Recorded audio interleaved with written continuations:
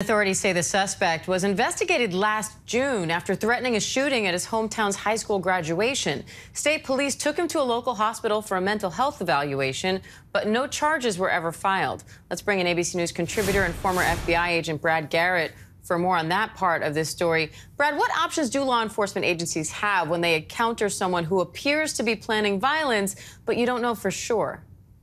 It's very limited. I mean, the problem, Diane, is that you really need specific information. In other words, I'm going to go harm someone, something, etc.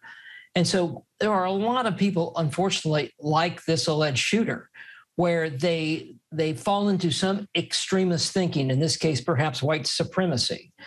They start building up that they need to be empowered. They need to go harm somebody, in this case, minorities. And so what does law enforcement do? They pretty much did what they did on the front end and let it go. And that's where this always fails with mass shooters. There tends to be signs, but the problem is there's no follow-up. And there was no follow-up with him. I could start naming off mass shooters, Nicholas Cruz, et cetera, that all expressed views that they were going to harm something, but nobody ever really checked on them. And unfortunately, Diane, to be fair, the system's not set up to do that. I'm only suggesting is that's really the only way we're going to keep track of would-be mass shooters. So, Brad, the suspect is believed to have written this racist, lengthy document fixated on the false replacement theory, this theory that white people are being replaced by people of color. Where does that idea even stem from, and how is it gaining traction? It gains traction because you have TV personalities talking about it. You have politicians talking about it, maybe not directly, but in a very subtle way.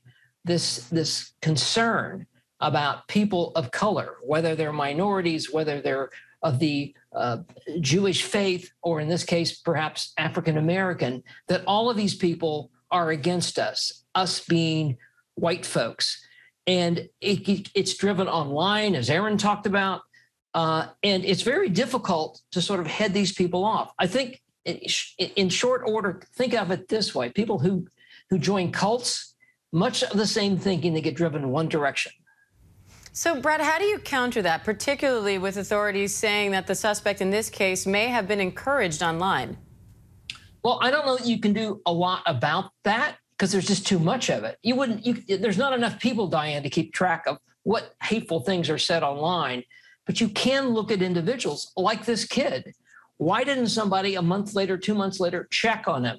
Informal check. Take a mental health person, a cop, maybe an agent, and have a conversation with him. What are you thinking about? What have you been doing? Have you acquired any more guns? And we really need that sort of setup to get in front of these type of people. None of it's going to be perfect, but we clearly need to do better.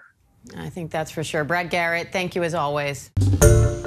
Hi, everyone. George Stephanopoulos here. Thanks for checking out the ABC News YouTube channel. If you'd like to get more videos, show highlights, and watch live event coverage, click on the right over here to subscribe to our channel. And don't forget to download the ABC News app for breaking news alerts. Thanks for watching.